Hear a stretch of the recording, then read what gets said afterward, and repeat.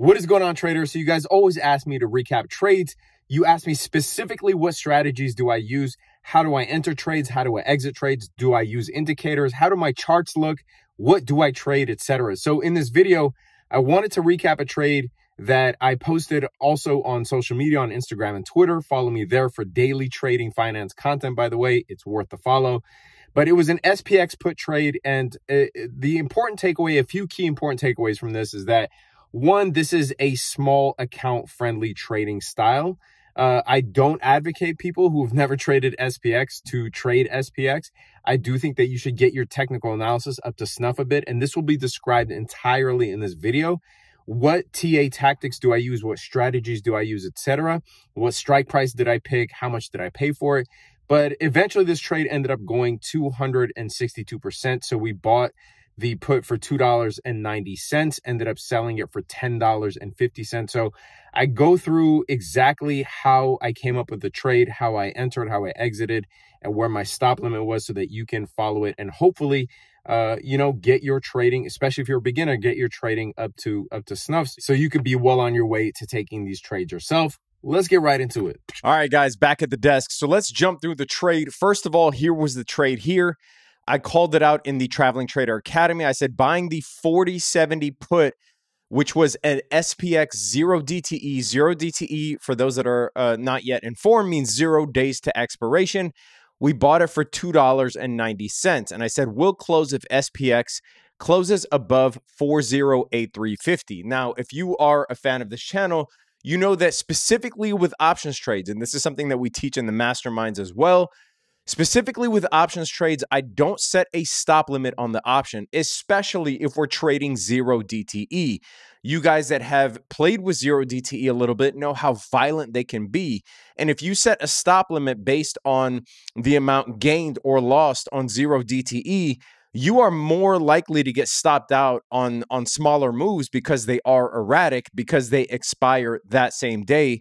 That's what 0 DTE means, 0 days to expiration, that I set a stop limit based on the chart itself. Now, this means that you will likely have to take a dollar amount or a number of contracts that you are comfortable losing, because these can easily, if you're wrong on the trade, unlike futures, and I did a whole comparison of how the trades differ between SPX 0 DTE, for instance, and trading S&P 500 futures.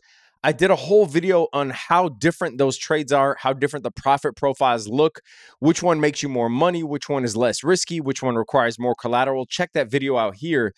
But, unlike futures, I have to set a stop limit for the option based on what's going on in the chart. And so, it's when you're dealing with SPX 0 DTE options, you're not dealing with something that has fair value or face value pricing.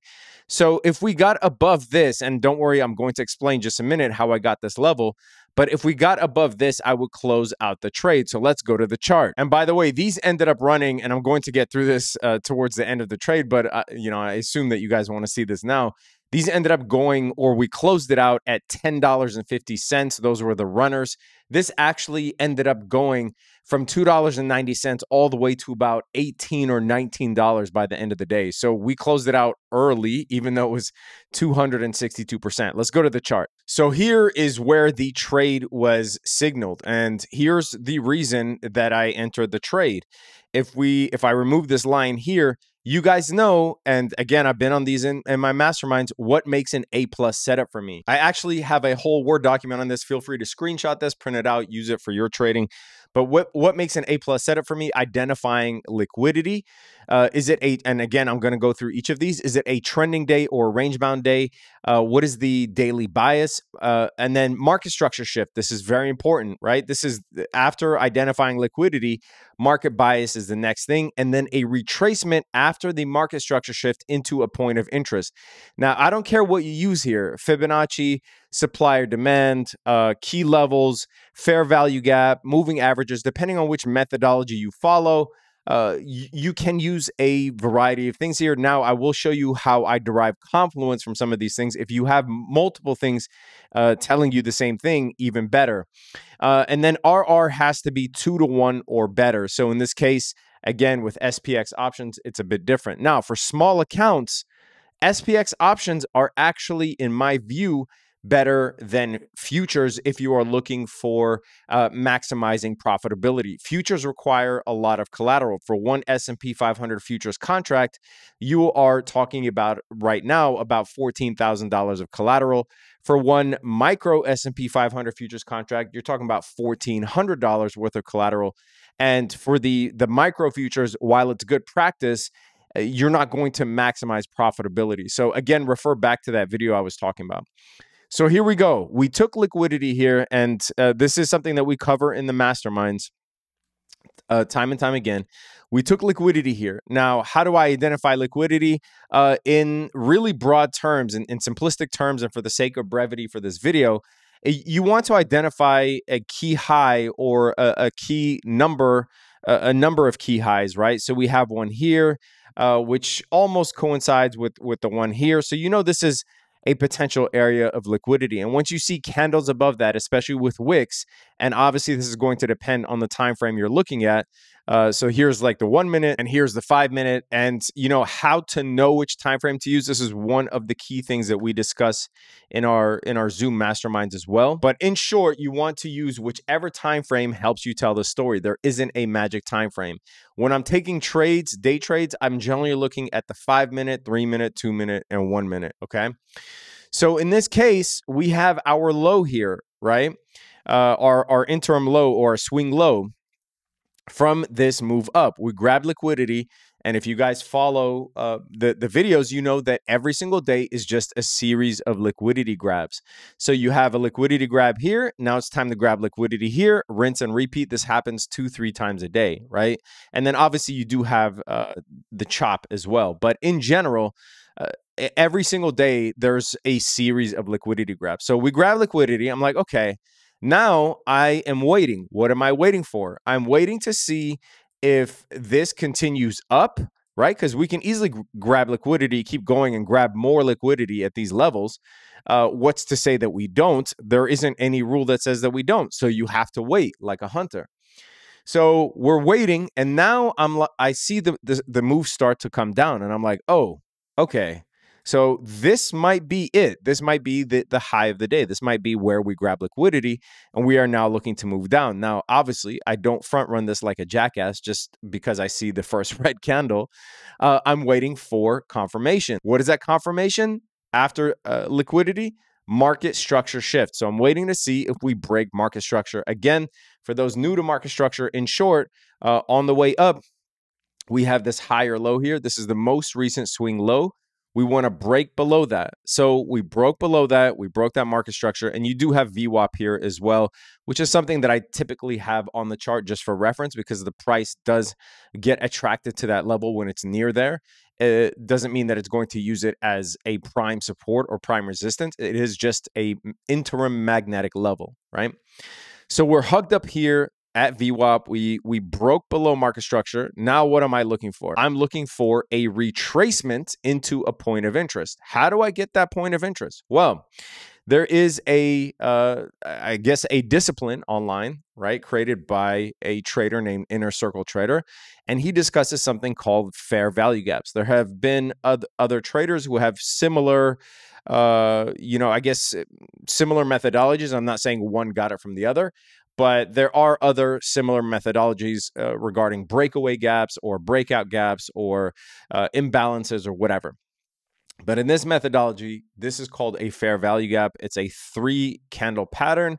You take, if we're measuring on the way down, you take the bottom of the first candle, the top, including the wick of the third candle, and in the middle is where your imbalance is.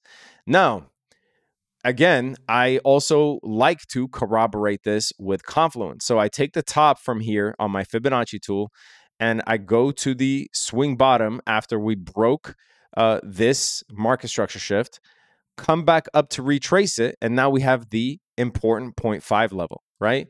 So anything in this area that is within the fair value gap and or this Fibonacci between the 0.5 and the golden pocket, which is the 0.618 or 0.65 level, right? I'm going to take a trade from here. And this was the impetus for this trade. Now, let me just delete the Fibonacci real quick. And I said if we get above 4,083.50 or somewhere around there, right? Because this was above this imbalance. If we get above there, then I'm going to consider this invalidated. Otherwise, I will buy the 4070 put. Now, right here, the price of the S&P 500 is around 4079. So 4070 is not that far out of the money, and this was already around 9:30 a.m. Pacific time, 12:30 p.m. Eastern time. So I still had 3.5 hours for this to play out. Now, the closer that I am to the end of the day, the more at the money or in the money I will want to be with SPX 0 DTE options, because with 0 days to expiration, by the end of the day, anything that's out of the money will expire at exactly $0. That's why they move quick, and that's why they are risky. And I just want you guys to know, I keep referencing the Zoom masterminds. We are doing a free one. This is a free mastermind. If you're watching this before April 30th, we are doing it on Sunday, April 30th at 12 p.m. Eastern time. This will be open to the public. Check the link in the description. Also, the link probably in the pinned comments, right? This will be a free mastermind. We go over different topics every time, but we cover a Q&A as well, where I try to answer every single question. In this mastermind, we're going to go over how to identify which direction the market is going intraday for your day trades. We're going to talk about my favorite strategies to go into what I'm describing here in detail. Vital mental tips that helped me in the last 20 years, because I always get asked about trading psychology. And then oddly enough, one of the most common questions I'm getting now is how to invest in treasuries for guaranteed profits and how to construct a bond ladder, because bond rates and bond yields are the highest that they've been in at least 20 years. And then obviously a Q&A. So you definitely want to join this. Absolutely free. Click the link in the description. Make sure you join. Do not miss out, because we don't do this often. We do maybe a couple of these a year where we open them up to the public. So come see what all the rage is about, and I'll see you guys there. All right, let's get back to the trade. So now that we've entered the put here, right? The 4070 put. Now, I could have gone, again, closer to the money or maybe pick 4075, but it's a trade-off between the cost of the option and how much time I have left. And since I had, almost 4 hours left from this point until market close, I felt comfortable and confident up until this point. If we were range bound, right? So if we traded like this for a while, and it got close to say 11 a.m. Pacific time, which is 2 p.m. Eastern time, then I might have actually cut the trade. And if I wanted to re-enter, would enter with something that's already in the money. Okay. So we rejected here. And I typically consider this still valid until at least 50% of it is filled. And we didn't get to that 50% mark. So in my view, we can continue to reject off this level. We rejected off this level again. And now I'm watching this like a hawk. This isn't a set it or forget it type of strategy, right? What am I watching for? I'm looking throughout the entire trade. I'm monitoring each candle to make sure that it is not invalidated.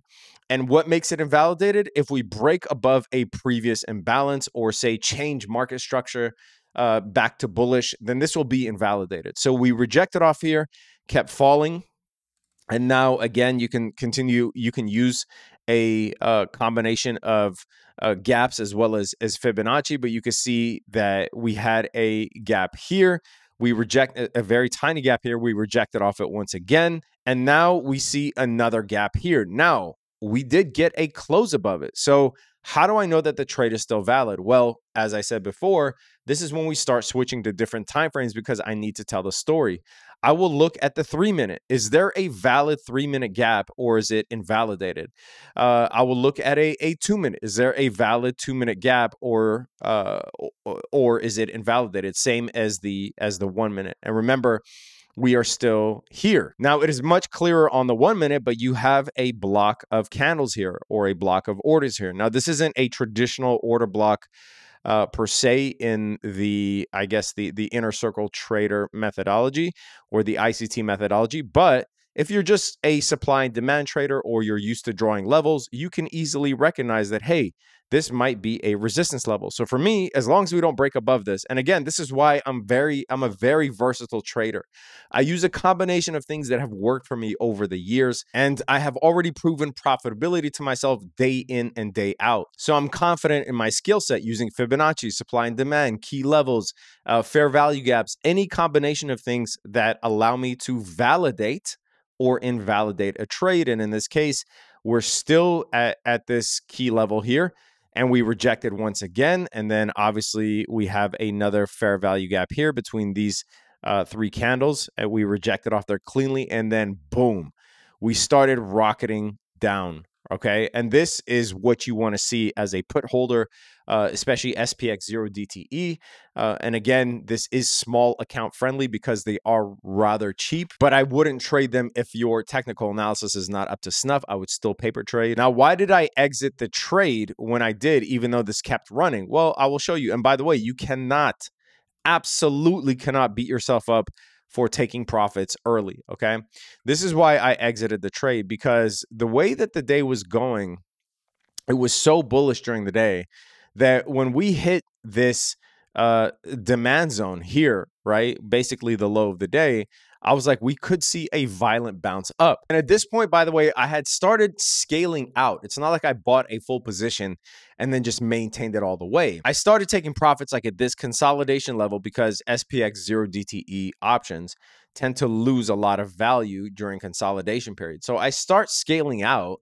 But once we hit here and we were up 262%, I was okay taking profit. Now we did keep falling, and if I was to hold at least one runner, I could have, because if we are going by the same methodology that I just taught you, if we're drawing imbalances, nothing was invalidated, right? I could have stayed in the trade. As a matter of fact, actually, if I'm being honest, now that I'm looking back, it was this right here.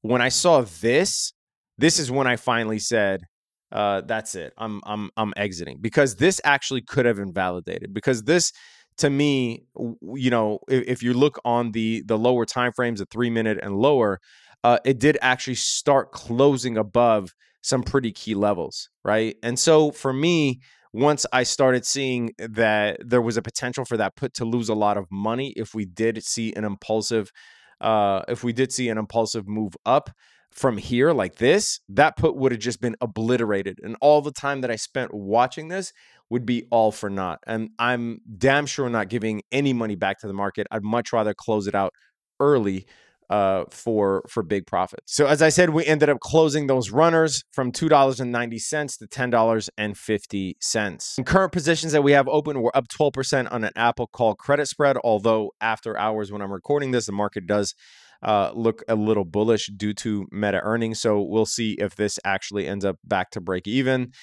We closed out our 2-year futures, which if you guys are fans of this channel, you hear me talk about all the time. Closed out the 2-year futures futures contract, which was up $850 per contract. I have one runner left, and then up 30% on VIX calls. I took half there. Those calls ended up dropping to, I think they're up now only 15%, but I did take 50% profit at 30, and we'll see, we'll see what happens tomorrow and going forward. But yeah, hope you guys enjoyed these recaps. Please leave a thumbs up below. Let me know that you enjoyed it. Leave a comment below. Let me know what you enjoyed about it. If you have any questions, I try to get back to you guys. I try to answer every single question, unless it's derogatory or whatever, but we don't get a lot of those, thankfully. So leave a comment down below. And yeah, if you have a question, ask me. I will try to answer it to the best of my abilities. But, you guys spoke loud and clear. You said that you wanted the trading content as well as the finance and news content on the same channel. So that's what we're doing. So hopefully those of you who are trading focused find this helpful. And if you guys want to join the Academy, click that link in the description. Apply to join to the Academy. And if you are approved, you will know immediately, pretty shortly thereafter, you will know if you are approved or not, and sign up to that free Zoom Mastermind webinar that we have coming up on April 30th. If you are watching this before April 30th, If you're watching this after April 30th, then watch out for the next one, which we might do, I don't know, sometime around Thanksgiving or something. Subscribe to the channel, hit that notification bell. Stay safe out there, traders. Peace.